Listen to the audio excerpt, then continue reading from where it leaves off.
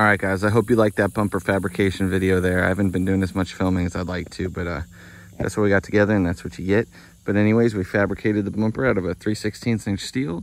It's got a pretty beefy underside there in the back, as you saw, to not only obviously give you strength if you were rear-ended, since this camper does have the fuel tank sits under the belly of it up there a little bit in front of the bumper. And we actually even lowered this bumper down a little bit just to give a little more protection to that fuel tank that's in there. And so we've got full LED lights here. We've got the auxiliary reverse LED lights that will be on their own switch in the cab. Trailer wiring harness hookup here. The hitch, obviously. We've got a center little flush mount camera there that will be going to your in-dash radio. So when you put her in reverse, you'll have your level reverse view. And we also, if you can see this piece of wiring here, will be a secondary camera that will give you more of an aerial looking down view. And that screen will be one of the cameras that replaces my rear view mirror. So you pretty much always have, that will be on full time, your rear view mirror camera. And that's full time front and rear recording, dash cam recording. And then, like I said, this one will only come on when you put the vehicle in reverse, and you'll see that on the double din radio. It'll come on. Continuing on, we've got the rear auxiliary outdoor shower in place. And let's see, I'll show you, we did a little grip tape here just for when you're crawling up on there, since we are going to have a ladder here, and we still are going to have the spare tire mounted back here. We just have to rig up and design a spare tire mount there. And of course, you can see how dirty this is. This is obviously not the final layer, exterior layer of the truck. We're doing the Phylon once the humidity in Florida drops down, and we can put it on, since it's humidity and temperature dependent. We don't want to do it right now with the really high humidity and have a poor adhesion. We also got the heavy duty clevis mounts here for if you get stuck and need to pull someone out or whatever, and those are welded to the main heavy duty framing that's underneath this bumper skin here. And this bumper comes off and that all stays in place. So continuing on, we have the rear center top light, and all three of these lights are going to act as running lights that come on with your running lights. The center light is a brake light that will come on with these brake lights, and the two corner lights are running lights, as well as turn signals. So when you're out in this thing and you hit the brakes, you're gonna have the back, these light up with your brakes and that, and then your signals. I might as well just go ahead and show you that here. Let's go flip that on real quick.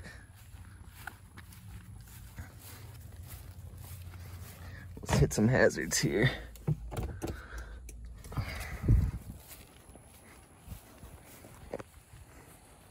I'm going to take another video tonight once the sun goes down to show you how bright these things actually are. The camera doesn't do it justice, but there's your all four hazard corners. You can get down here, you can really see how bright these LEDs are. At nighttime, this thing's going to be insanely bright from the rear end. And I mean, if you don't see the brake lights, if you're behind me with these and that on, you're probably blind. But like I said, we did a pretty heavy duty hitch here. If you saw the way I designed it, this is our queso novelty plate here that our buddy made for us, Carlos. And we've got the license plate lights here that come on with your running lights. And like I said, the trailer hitch, auxiliary LED reverse, all that.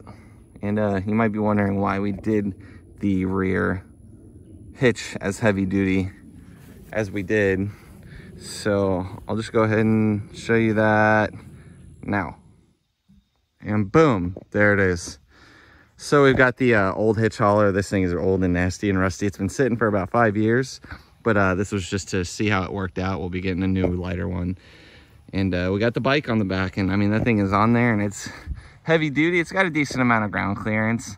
And if you're wondering if the truck's capable of this, I'll put a picture here of one of my past Toyota campers, and that was only the 4-cylinder two-wheel drive ride height that we had built a custom heavy duty hitch on the back of, and that truck towed this exact motorcycle around the country for over 10,000 miles without a single issue. So I don't see this heavy duty 4-wheel drive V6 having an issue pulling this bike And I mean, it's just the ultimate adventure mobile with this bike and the truck itself being 4-wheel drive. And I like having the bike. It's nice for if you were to break down in the truck, or if you just want to explore camp, or if you wanted to go grab groceries and leave the truck set up and not have to break it all down.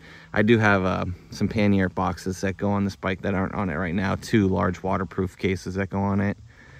So we've got the bike there. I don't know if we'll bring the bike with us on any super long trips. We'll probably do some short local trips and see how it does. And obviously it has its downsides bringing the bike with you, but it was just an option we wanted to have, and I'm glad we did it because it's super awesome. I mean, come on, look at that. Who would see this setup roll by and not go, dang? All right, guys, so as you can see, we waited till it was dark out so I can give you guys a final shot of all the lights at night. So we're gonna fire this thing up and pull it out and get some far away shots and everything to see how bright these things really are. So let's go ahead and pull her out.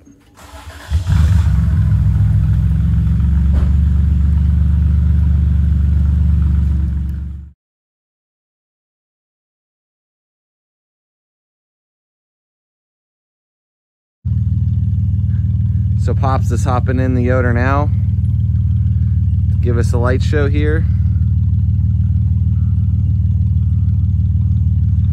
Oh yeah, nice bright. That is so bright. I don't know if it shows in the camera, but I can tell you in person here, that is like super bright. Nice. That's crazy how bright these LEDs are.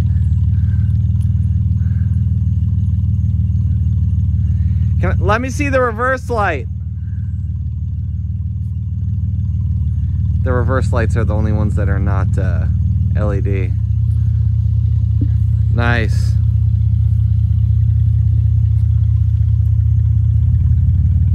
Looks good.